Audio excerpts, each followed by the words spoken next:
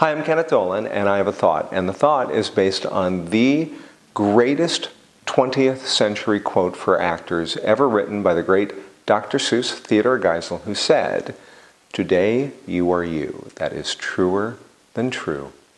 There is no one alive who is youer than you."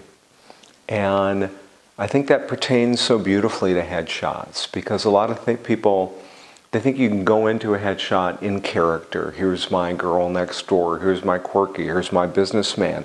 And I don't think it's really wise to be in character. I do think it is wise, however, to do a version of you. If you're going to play a doctor, it's not going to be because you're wearing a stethoscope and a smock. It's going to be because you have an intelligence or a gravitas that reaches people. That is a version of you.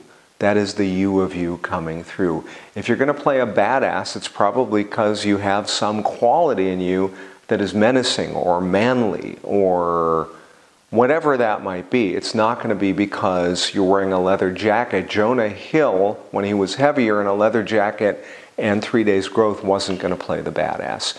It's not about you striving and pushing too hard to be in character.